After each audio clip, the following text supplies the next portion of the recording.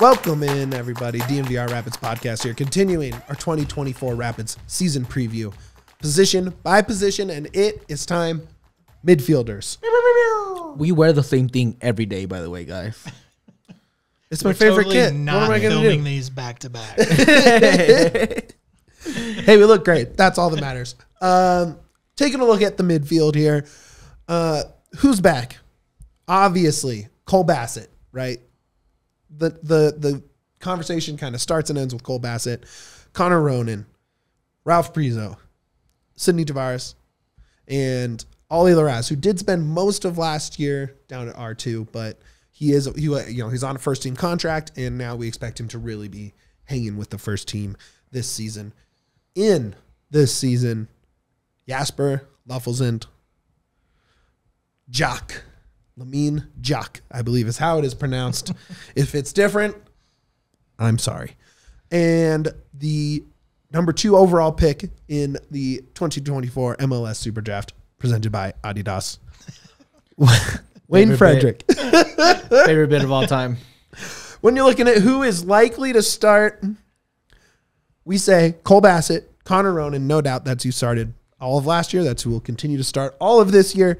And we're going to say that Lamine is the guy that they have targeted for a long time and narrowed down their 6th search to him specifically, brought him over on a short-term loan to buy, and we think he's going to go in right there. Guys, where do you want to start with this, Yaya? I think the big one, I think, is returning faceless. Right. There's going to be a lot of fluctuating thoughts on these guys. Sure. A lot of people think that Oli should be getting those first team minutes, should break around 2,000 minutes this year. Sure.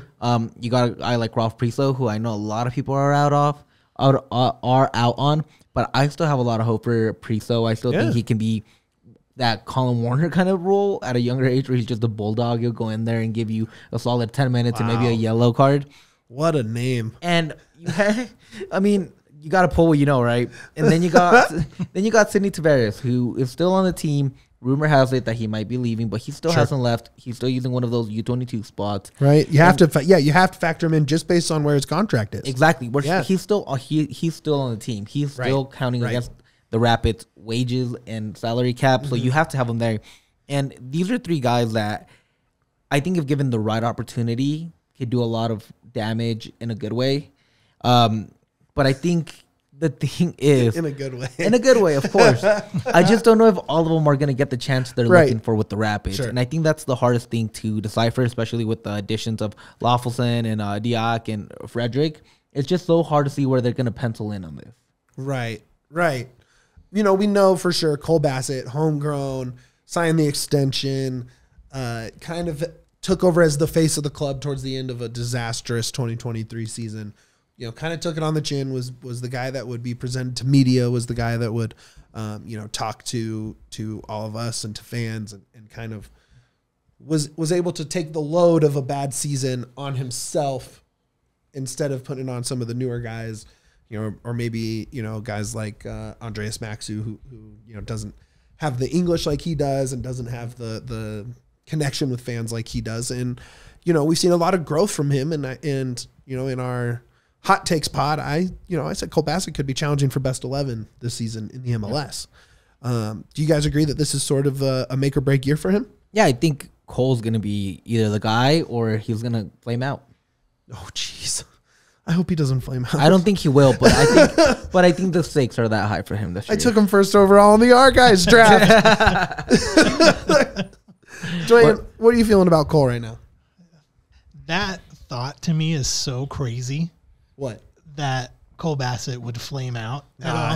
I don't think any of us believe that at all. It's just, putting the 2 sides of the coin there. Right. To me, that is just such an absurd side of that coin that it doesn't seem believable at all. So I think what we get from Cole this year is more of the same. I think he continues to be one of the vocal leaders to the fans. The fans are very much constantly calling for more communication from the club. And when that didn't happen last year, it happened in pressers, post-match through Cole Bassett. So I think he continues to be a little bit of the conduit between the players on the pitch and the fan base.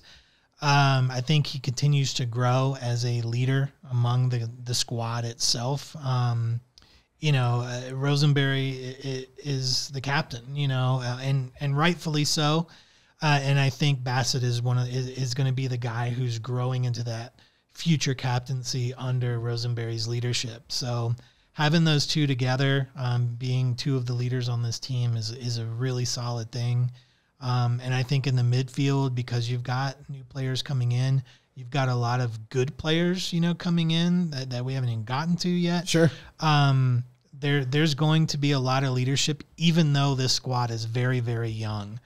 And I think Bassett is going to be kind of the linchpin in that midfield to kind of hold that Absolutely. together. Found a new level of maturity.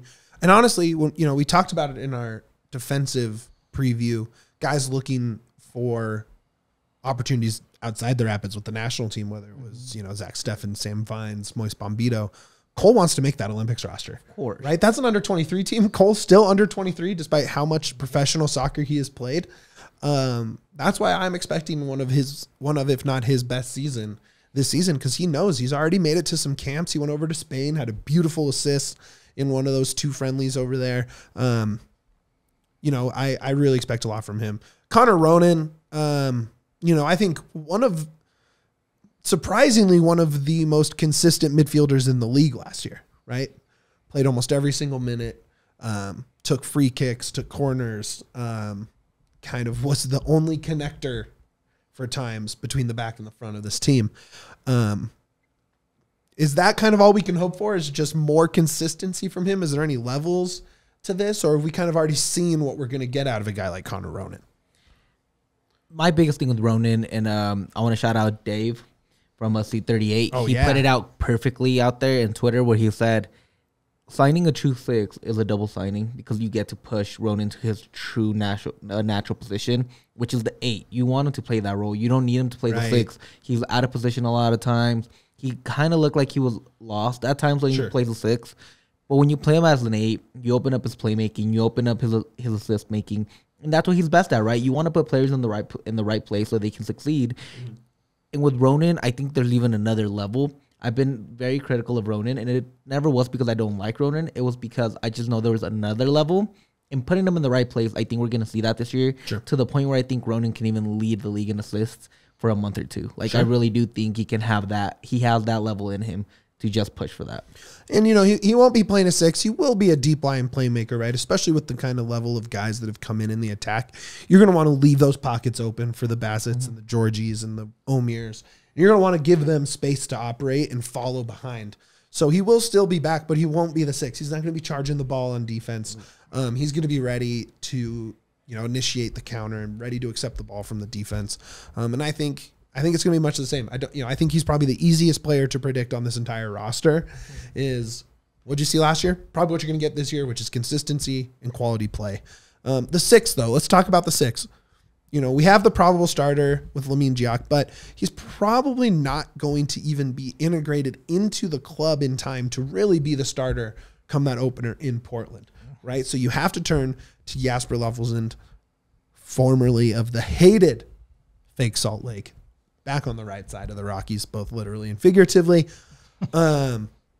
This guy, profile-wise, is everything you want from what was missing in this team last year. This team finished dead last in tackles in Major League Soccer, which is the worst stat you can have, right?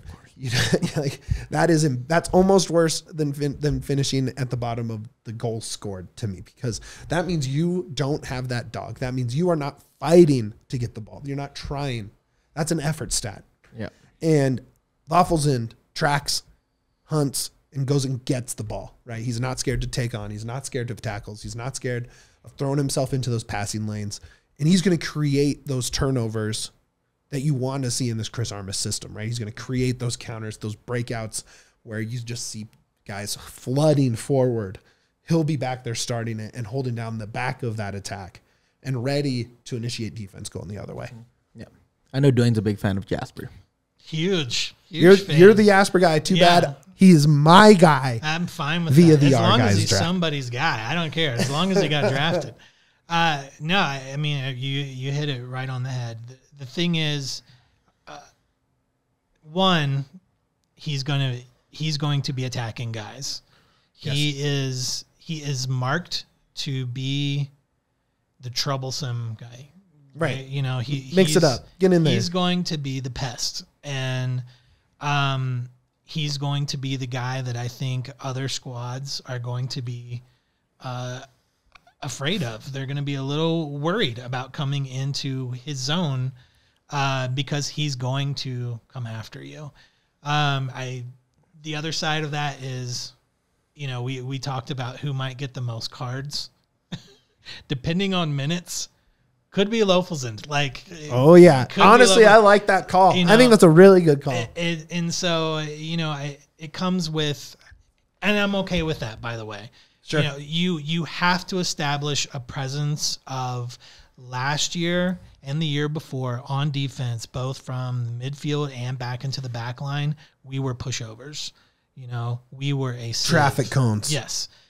That is not going to be the case when Jasper's on the field. Like, he is going to make his presence known, and he is going to make you pay when you bring the ball down. And we need to have a little bit of that, like, caution.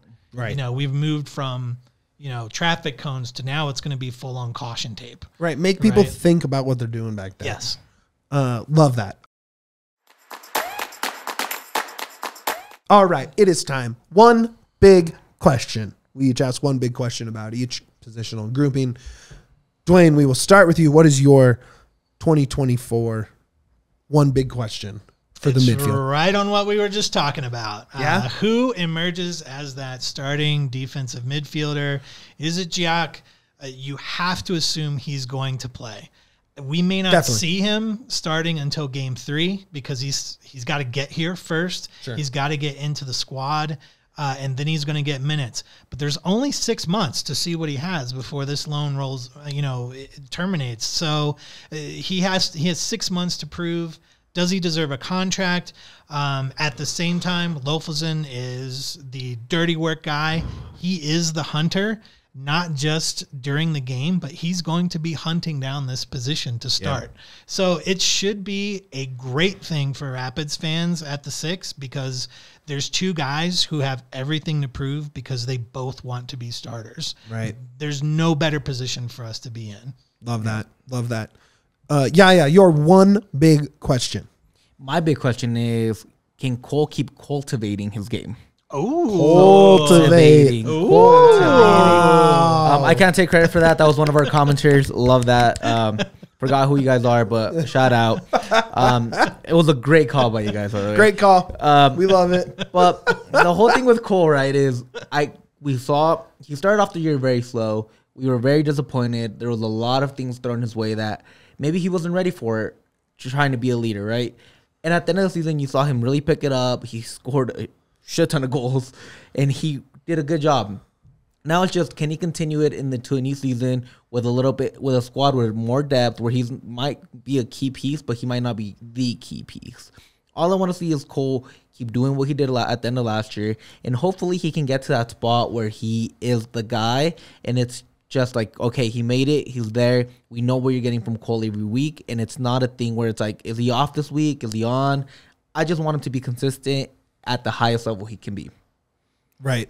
I mean, I think so. You know, you look back at some of those, there's the 5 best goals of the year in the Apple package for the Rapids, and you see that goal against Columbus, that big arching top corner, and, you know, he has it. I mean, I think he had 3 of those 5 goals, right? Correct. He's going to be him this year, and I think that's a really good call there. My one big question is, can Oli Larraz finally break in to the first team?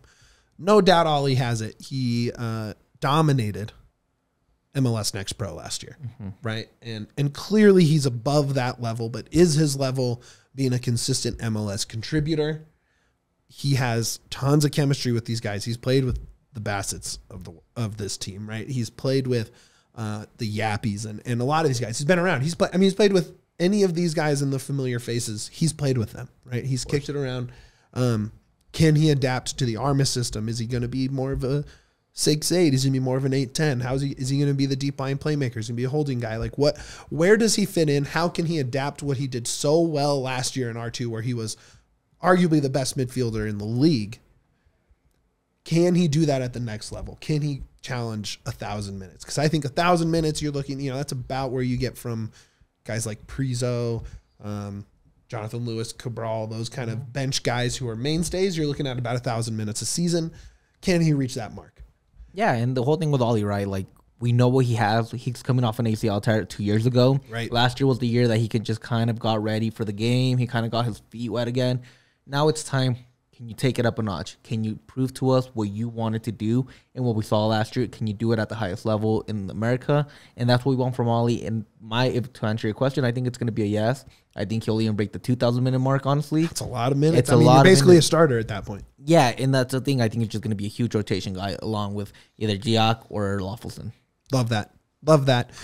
All right, guys, that'll do it for our midfield position group. Tune in next time as we talk forwards.